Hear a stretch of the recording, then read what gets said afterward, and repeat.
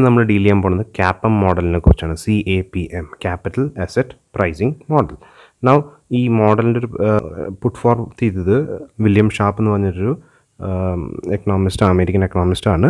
Now ഈ ഒരു മോഡലിൻ്റെ ഒരു പ്രത്യേകത എന്ന് വെച്ചിട്ടുണ്ടെങ്കിൽ explains the relationship between റിസ്ക്കും expected return.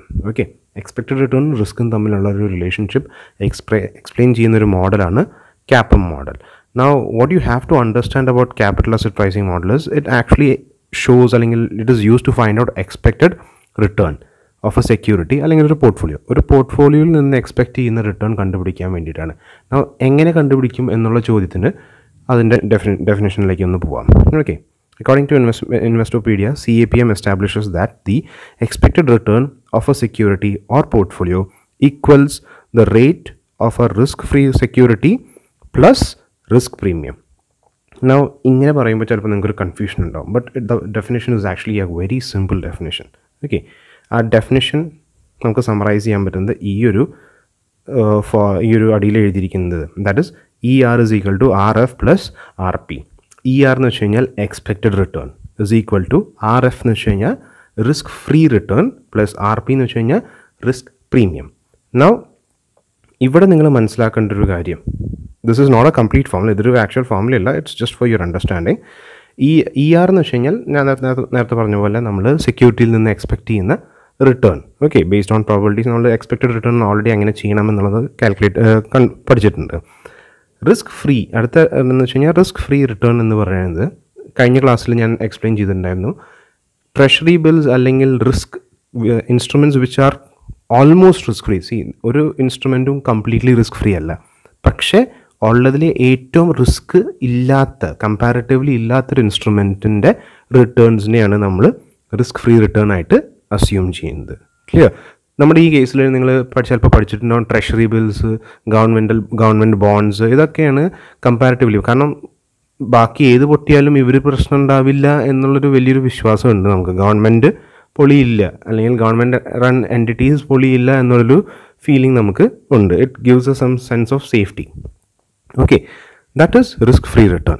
Now risk premium എന്ന് പറയുന്നത് ഈ എൻറ്റയർ CAPM മോഡലിൻ്റെ ബേസിസ് ആണ്. Okay, what we do is V assume that ഈ പറഞ്ഞിട്ടുള്ള റിസ്ക് ഫ്രീ റിട്ടേൺസിന് നമ്മൾ റിസ്ക് എടുക്കുന്നില്ലല്ലോ. അപ്പോൾ റിസ്ക് എടുക്കാത്തത് കൊണ്ട് you don't need more returns than that. Risk premium എന്ന് ഉദ്ദേശിക്കുന്നത് it is the excess of returns that A investor gets four assuming risk. Okay, assuming risk എന്ന് പറയുമ്പോൾ ഇവിടുത്തെ റിസ്ക് എന്ന് പറയുന്നത് സിസ്റ്റമാറ്റിക് റിസ്ക് ആണ്. ഓക്കെ, അൺസിസ്റ്റമാറ്റിക് റിസ്കിനെ നമ്മൾ കൺസിഡർ പോലും ചെയ്യുന്നില്ല, വലിയ രീതിയിലൊന്നും നമ്മൾ കൺസിഡർ ചെയ്യുന്നില്ല ഈ മോഡലിൽ. കാരണം എന്താണെന്ന് വെച്ച് കഴിഞ്ഞാൽ അതിനകത്തൊരു അസംഷൻ എന്ന് പറയുന്നത് അൺസിസ്റ്റമാറ്റിക് റിസ്ക് അല്ലെങ്കിൽ ഡൈവേഴ്സിഫയബിൾ റിസ്ക് നമുക്ക് പോർട്ട്ഫോളിയോ ഡൈവേഴ്സിഫിക്കേഷൻ വഴി നമുക്ക് ചെയ്യാൻ പറ്റും. ഓക്കെ, ഒരു വലിയ പരിധി വരെ എലിമിനേറ്റ് ചെയ്യാൻ പറ്റും എന്നുള്ള അസംഷൻ ഉള്ളത് കൊണ്ട് തന്നെ സിസ്റ്റമാറ്റിക് റിസ്ക് എത്രത്തോളം ഒരു കസ്റ്റമർ അല്ലെങ്കിൽ ഒരു ഇൻവെസ്റ്റർ എടുക്കുന്നോ അത്രയും അധികം he expects more in terms of return. Okay, formula പറയുമ്പോൾ കുറച്ചുകൂടി ശരിക്കുള്ള ഫോർമുല കാണുമ്പോൾ നിങ്ങൾക്കൊരു ഐഡിയ ഉണ്ടാവും. RSE എന്ന് പറയുന്നത് റിട്ടേൺസ് ഓഫ് എക്സ്പെക്റ്റഡ് റിട്ടേൺസിനെയാണ് RSE എന്ന് പറയുന്നത്, സെക്യൂരിറ്റിയുടെ എക്സ്പെക്റ്റഡ് റിട്ടേൺസ്. ദെൻ RF നേരത്തെ പറഞ്ഞ പോലെ റിസ്ക് ഫ്രീ റിട്ടേൺ ആണ്. ഇവിടെയാണ് ഇനി അടുത്തതാണ് നമ്മൾ പറഞ്ഞിട്ടുള്ള റിസ്ക് പ്രീമിയവും സിസ്റ്റമാറ്റിക് റിസ്ക്കും നമ്മൾ കൺസിഡർ ചെയ്യുന്നത്. Like I have told you last class, beta എന്ന് പറയുന്നത് ഇറ്റ് ഷോസ് അല്ലെങ്കിൽ it is used for measuring systematic risk. So risk premium as A function of in connection with ബീറ്റയാണ് നമ്മൾ നോക്കുന്നത്. RM എന്ന് പറയുന്നത് returns of the market provide ചെയ്യുന്ന returns ആണ് RM. And RF എന്ന് പറഞ്ഞാൽ നേരത്തെ പറഞ്ഞ റിസ്ക് ഫ്രീ റിട്ടേൺസ്.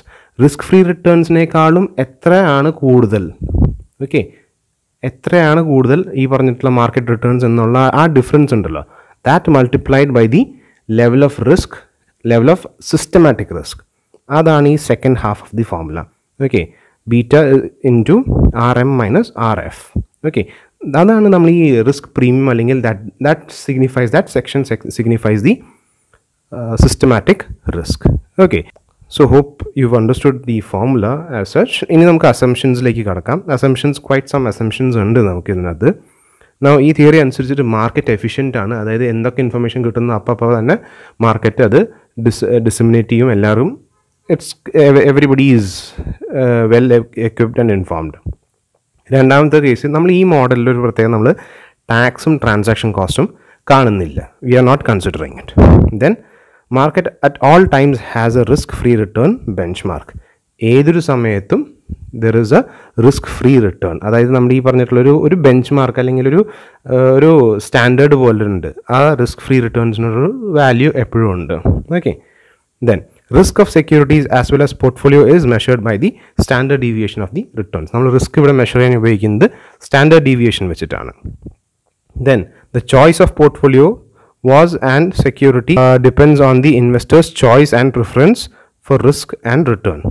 ഈ പറഞ്ഞിട്ടുള്ള പോർട്ട്ഫോളിയോയുടെ ആണെങ്കിലും സെക്യൂരിറ്റിയുടെ ആണെങ്കിലും ചോയ്സുകളുണ്ടല്ലോ, പ്രിഫറൻസുകൾ, അത് തീരുമാനിക്കുന്നത് ഇൻവെസ്റ്ററാണ്. ഓക്കെ. നെക്സ്റ്റ് വൺ, ഏതൊരു നോർമൽ കേസിൽ പോലെ ഇൻവെസ്റ്ററുടെ ഡിസൈർ മാക്സിമം റിട്ടേൺ ആണ് with minimum amount of risk. These are your major assumptions. Now ഈ മോഡലിന് കുറച്ച് ലിമിറ്റേഷൻസ് ഉണ്ട്. Okay, what you have to understand is this model has certain great degree of limitations. Now limitation എന്താണെന്ന് വെച്ച് കഴിഞ്ഞാൽ, first one, it is hard to estimate the risk-free rate of return under different economic situations. Okay, പല economic സിറ്റുവേഷൻസിലും നമുക്ക് ഈ പറഞ്ഞിട്ടുള്ള bond റേറ്റുകൾ അല്ലെങ്കിൽ treasury ബിൽസിൻ്റെ rate ചിലപ്പോൾ മാറ്റേണ്ടി വരും. ഓക്കെ, അപ്പോൾ ആ ഒരു risk free rate of return ചിലപ്പോൾ നമുക്ക് ഇപ്പം എക്കണോമി ഹൈ ആയിട്ടിരിക്കുന്ന സമയത്ത് അല്ലെങ്കിൽ നല്ല ബൂമിംഗ് ആയിട്ടിരിക്കുന്ന സമയത്ത് വരണം, ഈ പറഞ്ഞിട്ടുള്ള ഭയങ്കരമായിട്ട് ഫിനാൻഷ്യൽ റിസഷൻ വരുന്ന സമയത്ത് വേറെ രീതിയിലാണ് ഗവൺമെൻറ് ബിഹേവ് ചെയ്യുക. അവരുടെ ബിഹേവിയർ മാറുന്നതനുസരിച്ച് ഇതിൻ്റെ റേറ്റ്സും മാറിക്കൊണ്ടിരിക്കും. So it's quite difficult. പിന്നെ ഇതൊരു സിംഗിൾ പീരിയഡ് മോഡലാണ്. ഒരു വർഷത്തിനേക്കാളും കൂടുതലായിട്ട് നമുക്ക് സൂട്ടബിൾ അല്ല. Okay. Then emotional bias affecting investments are not considered. ആ ഹ്യൂമൻ എലമെൻറ്റ് നമ്മൾ കൺസിഡർ ചെയ്യുന്നില്ല, ഹ്യൂമൻസ്. കാരണം ഇൻവെസ്റ്റ്മെൻറ്റിൻ്റെ പല റൂൾസും പീപ്പിൾ ബിഹേവ് ഇൻ അൻ അതർ വേ. സാധാരണഗതിയിൽ if you want to make money, market താഴോട്ട് പോകുമ്പോൾ you have to keep on buying. നമ്മുടെ ബൈയിങ് ഇൻക്രീസ് ചെയ്യണം. Okay, but people in A panic generally tend to cell. So അങ്ങനെ കുറേ emotions come in to play. അപ്പോൾ ആ ഇമോഷൻസിനൊന്നും quantify നമുക്ക് ചെയ്യാൻ പറ്റാറില്ല. Okay, so this is the basis of capital asset pricing model. ഇന്ന് നമ്മൾ പ്രോബ്ലത്തിലേക്ക് കിടക്കുന്നില്ല, അത് അടുത്ത സെഷനിൽ നമുക്ക് പ്രോബ്ലംസ് ഹാൻഡിൽ ചെയ്യാം. But this is what you have more or less what you have to understand about capital asset pricing model. It is A model established by William sharp. Now it establishes A relationship between expected return and your റിസ്ക്കും expected return തമ്മിലുള്ള റിലേഷൻഷിപ്പാണ് പറയുന്നത്. It considers beta, it considers by considering beta, it is considering the systematic risk ആണ് നമ്മൾ കൂടുതൽ അവിടെ consider ചെയ്യുന്നത്. Okay, and ഒരു particular situation നിങ്ങൾ ശ്രദ്ധിക്കേണ്ടത്, ബീറ്റ എപ്പോഴെങ്കിലും 0 ആവുകയാണെങ്കിൽ, okay, if the beta is 0 ആവാന്ന് പറയുമ്പോൾ there is no systematic risk. അപ്പോൾ ഈ പറഞ്ഞിട്ടുള്ള expected return is equal to your risk free return. ആ ഫോർമുലയിലേക്ക് ഒന്ന് ശ്രദ്ധിച്ചാൽ മതി. Okay, now in this formula, RF plus beta into RM minus RF. If beta is 0, that means the plus കഴിഞ്ഞിട്ടുള്ള എല്ലാ സൈഡും automatically 0 ആവും. So the expected return is equal to the risk free return. കഴിഞ്ഞ ക്ലാസ്സിൽ തന്നെ ഞാൻ പറഞ്ഞിട്ടുണ്ടായിരുന്നു നമ്മളൊരു പ്രോബ്ലം നെക്സ്റ്റ് ക്ലാസ്സിൽ ചെയ്യുന്നു. So we'll get into the problem directly. Okay, this is the question. What is the required return on the shares if the return in the market is 11% and the risk-free rate is 6%? The respective beta values are given 0, 0.5, 1 and 2. Okay, there are 4 scenarios that we have to go through. Now, different situations engane expected return. As you I hope you remember the formula. This is a small recap. RE is equal to RF plus beta into RM minus RF. Now if you recall, RF എന്ന് വെച്ച് കഴിഞ്ഞാൽ risk free rate ആണ്, treasury ബിൽസിൻ്റെ ഒക്കെ rate. RM എന്ന് വെച്ച് കഴിഞ്ഞാൽ മാർക്കറ്റിൽ നിന്ന് കിട്ടുന്ന returns. Beta stands for the, what is beta? Beta is the representation of systematic risk. Now this one, I hope you remember this little thing, RM minus RF is called risk premium. Systematic risk assume ചെയ്യുന്നതിന് ഈ പറഞ്ഞിട്ടുള്ള investors കൊടുക്കുന്ന അല്ലെങ്കിൽ investors ആഗ്രഹിക്കുന്ന extra premium, okay, അല്ലെങ്കിൽ extra return എന്ന് വേണമെങ്കിൽ പറയാം. Okay, will look at these ഓരോ സിനാരിയോസ് നമുക്ക് 1 by 1 എടുക്കാം. Will take 0. When beta is equal to 0, what is the value. Okay, this is the formula. RE is equal to RF. Our formula directly apply here. RF എന്ന് വെച്ച് കഴിഞ്ഞാൽ first കേസിൽ എല്ലാ കേസിലും RF is 6 and market returns is 11%. So 6 plus beta 0 ആയിട്ടിരിക്കുന്ന സമയത്ത് 0 into 11 minus 6. So this section is automatically 0 and your returns is 6 plus 0, that is 6%. Okay, this is your beta. When beta is equal to 0, expected return is equal to 6.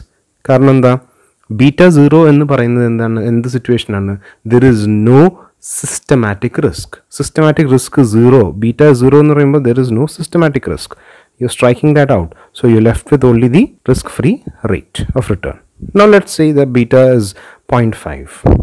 Let's see what happens when beta is 0.5. When beta is equal to 0.5, RE is equal to 6 plus 0.5 into 11 minus 6. That is 6 plus 2.5. RE is equal to 8.5. Okay. When beta is equal to 0.5, expected return is 8.5. Now let's take the third scenario. Third scenario is beta 1 ആണ്. That is, if you remember in the previous നമ്മൾ beta നെ കുറിച്ച് discuss ചെയ്ത സമയത്ത് when beta is equal to 1, it simply means that market നീങ്ങുന്നതനുസരിച്ച് തന്നെയാണ് റിട്ടേൺസും നീങ്ങുന്നത്. Clear?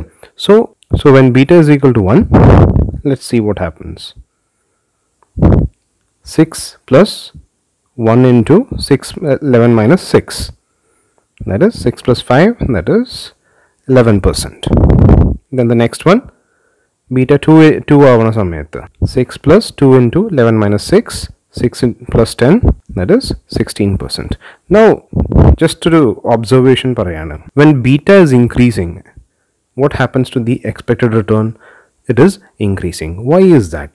Because beta ennu parayanathu, it is your systematic risk. ആ systematic റിസ്കിനെ measure ചെയ്യാൻ ഉപയോഗിക്കുന്ന ഒരു ടൂളാണ് നമ്മൾ, അല്ലെങ്കിൽ ഒരു സ്റ്റാറ്റിസ്റ്റിക് ആണ് ഈ പറഞ്ഞിട്ടുള്ള beta. So as per the theory നമ്മൾ CAPM മോഡലിൽ എന്താണ് മെയിനായിട്ട് കഴിഞ്ഞ ക്ലാസ്സിൽ ഡിസ്കസ് ചെയ്ത സിസ്റ്റമാറ്റിക് റിസ്കിനാണ് നമ്മൾ റിസ്ക് പ്രീമിയം കൺസിഡർ ചെയ്യുന്നത്. എന്തുകൊണ്ടാണ്? The simple theory is that systematic risk is unavoidable. അതുകൊണ്ട് തന്നെ beta measures the systematic risk and it acts, അല്ലെങ്കിൽ it shows how much value, അല്ലെങ്കിൽ how much premium the consumer, അല്ലെങ്കിൽ the investor expects for the risk they are assuming. ഈ പറഞ്ഞിട്ടുള്ള risk free റിട്ടേണിന് നമ്മൾ premium കൊടുക്കാത്തതിൻ്റെ reason is that it can be diversified. Okay, unsystematic risk can be diversified.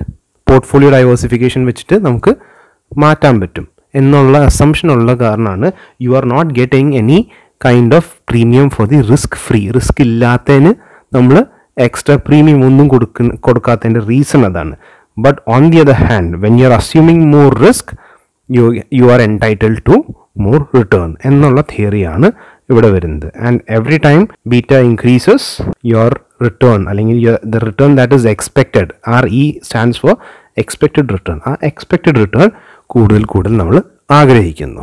Clear?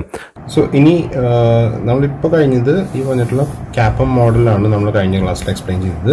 നിങ്ങൾക്ക് ചിലപ്പോൾ doubt ഉണ്ടാകാൻ chance ഉള്ളത് വീഡിയോയിൽ കൊടുത്തിരിക്കുന്നത് ഈ പറഞ്ഞിട്ടുള്ള RE ആണ്. RE തന്നെയാണ് KE, cost of equity. Okay, so don't get confused simply because I use the term RE. അതൊരു പ്രീവിയസ് വീഡിയോ ആണ്. സോ CAPM അത്യാവശ്യം ഡീറ്റെയിലിനകത്ത് അതിനകത്ത് കൊടുത്തിട്ടുള്ള കാരണം പിന്നെ ഞാൻ വേറൊരു വീഡിയോ ക്രിയേറ്റ് ചെയ്യാത്തതാണ്.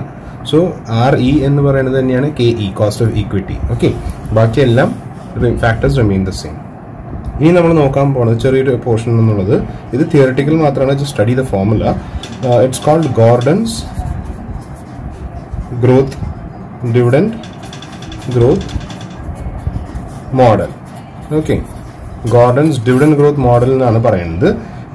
ഇത് ഈ പറഞ്ഞിട്ടുള്ള ഡിവിഡൻഡ് ഗ്രോത്ത് മോഡൽ ആക്ച്വലി ഒരു ഗോർഡൻസ് ഗ്രോത്ത് മോഡൽ എന്ന് പറയുന്ന സംഭവമുണ്ട്, which is used to find out the intrinsic value. Okay, intrinsic value അല്ലെങ്കിൽ ഒരു ഷെയറുടെ ഇൻട്രൻസിക് വാല്യൂ കണ്ടുപിടിക്കാൻ വേണ്ടി യൂസ് ചെയ്യുന്ന ഒരു ഫോർമുല ഉണ്ട്. That is P0 is equal to D0 into 1 plus G whole divided by KE minus G എന്ന് പറയുന്നൊരു formula ഉണ്ട്. ഇതിൽ നിന്ന് ഡിറൈവ് ചെയ്തിട്ടാണ് നിങ്ങളുടെ ടെക്സ്റ്റിൽ കാണുന്ന ഒരു ഫോർമുലയ്ക്ക് വന്നിരിക്കുന്നത്. That is KE is equal to D into 1 plus G divided by നിങ്ങളുടെ ടെക്സ്റ്റിൽ ഒരു ചെറിയൊരു കറക്ഷൻ എന്നുള്ളത് പല ടെക്സ്റ്റുകളിലും DE ആണ് കൊടുത്തിരിക്കുന്നത്, which is wrong. That is P, okay, price, okay, plus G, okay. P0 ആണ് ശരിക്കും വരേണ്ടത്. അവിടെ നിങ്ങളുടെ ടെക്സ്റ്റുകളിൽ ഒരു പ്രിന്റിംഗ് മിസ്റ്റേക്ക് വന്നിട്ടുണ്ട്. ദാറ്റ് ഇസ് DE ആയിട്ടാണ് കൊടുത്തിരിക്കുന്നത്. ഞാൻ ഓരോന്നും എന്താന്ന് പറയാം. ഈ D0 എന്ന് പറയുന്നത് കറന്റ് ഡിവിഡൻഡ്, നമ്മൾ കൊടുക്കുന്ന ഡിവിഡൻഡ് ആണ്. G is the growth rate, KE is the cost of equity, and ഈ പറഞ്ഞിട്ടുള്ള P0 എന്ന് പറയുന്നത് മാർക്കറ്റ് പ്രൈസ് ആണ്. ഓക്കെ, മാർക്കറ്റ് പ്രൈസ് നമുക്ക് MP എന്ന് വേണമെങ്കിൽ എഴുതാം. ഈ കേസിൽ മാർക്കറ്റ് പ്രൈസ് ആണ്. പക്ഷെ ഇവിടെ ശ്രദ്ധിക്കേണ്ട ഒരു കാര്യം, എക്സ് ഡിവിഡൻഡ് മാർക്കറ്റ് പ്രൈസ് എന്നാണ് കൊടുത്തിരിക്കുന്നത്. എക്സ് ഡിവിഡൻഡ് മാർക്കറ്റ് പ്രൈസ് എന്ന് പറഞ്ഞാൽ എക്സ് ഡിവിഡൻഡ് എന്ന് ഉദ്ദേശിക്കുന്നത് എക്സ് ഡിവിഡൻഡ് ഡേറ്റ് ആണ് ബേസിക്കലി ഉദ്ദേശിക്കുന്നത്. എക്സ് ഡിവിഡൻഡ് ഡേറ്റ് എന്ന് പറഞ്ഞു കഴിഞ്ഞാൽ ഡിവിഡൻഡ് ഡിക്ലെയർ ചെയ്ത് കഴിഞ്ഞിട്ട് അതായത് ആ ഡേറ്റിന് ശേഷം മേടിക്കുന്ന ആൾക്കാർക്ക് they are not eligible for the dividend. അപ്പോൾ ഡിവിഡൻഡിന് ആ ഡേറ്റിന് മുമ്പ് മേടിക്കുന്ന ആൾക്കാരാണ് ഈ പറഞ്ഞിട്ടുള്ള ഡിവിഡൻഡിന് എലിജിബിൾ ആവുന്നത്. ക്ലിയർ?